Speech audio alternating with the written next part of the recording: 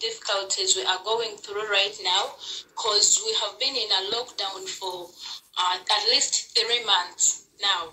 And we have a lot of challenges we are going through at this time. And the most challenge is racism. We are facing racism in a way that we cannot access medical care in hospitals. When we go to hospitals and we need any help, all they tell us is, please go away, after checking our passports and finding out that we are blacks, actually finding out that we are from Africa. Another challenge we face is we cannot use the public means, because when we try to use the, like if you want to use a bus and you enter a bus, all the Chinese come out. They all come out and they leave you in the bus and like they are protesting they can't travel with an African.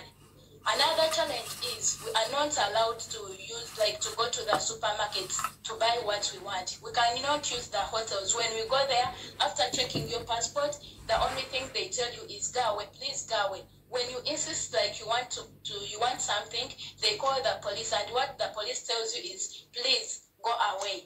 Then another issue is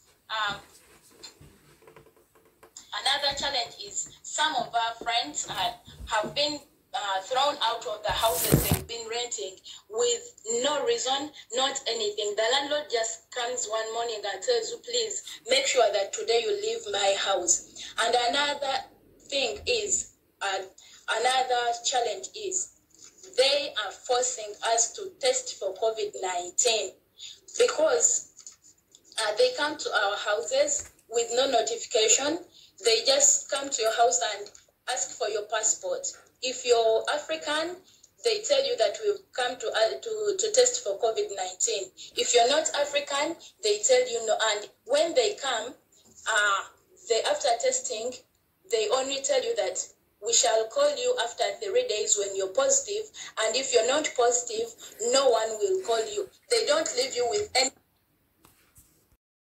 Welcome back, and on today's news it says Ugandans kicking out Chinese residents from their business premises just like it is happening to Africans in China. Uganda has begun serving local Chinese residents with the same hostility meted out to some Africans in China.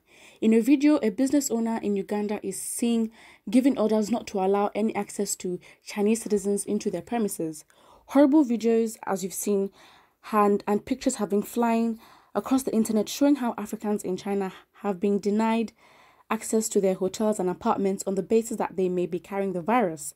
The African Union and other international organizations have condemned this inhumane act by China on African residents and called for a seizure. Obviously, racism is never the answer, and as well, a lot of people have the opinion that, you know, because it's happening to Africans in China doesn't mean that, you know, in Uganda, the country has to also be racist to Chinese people there. At the end of the day, the government in China would have to step in and order for these people to be accepted back into their homes because it doesn't make sense.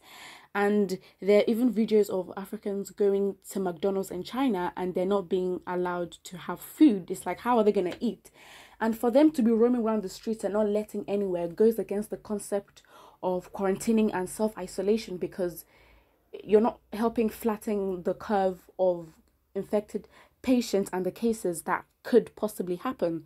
So this is obviously not right. It shouldn't be happening anyway, but I think at this point the Chinese government will have to step in to cater to the needs of Africans in China and make sure that they're being treated equally, because you'd expect that we're in the 21st century and we've left this all behind, but clearly it's still being practiced.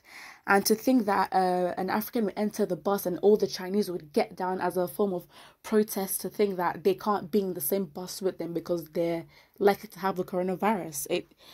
Things are not adding up. To think that the virus actually originated from China and it's now affecting the whole world, that says a lot. And to think the demographic that they're being prejudiced against has the least amount of infected cases in their whole continent and the least amount of deaths. So numbers speak for themselves, and they should not really be the targeted people, or no one should be targeted in the first place.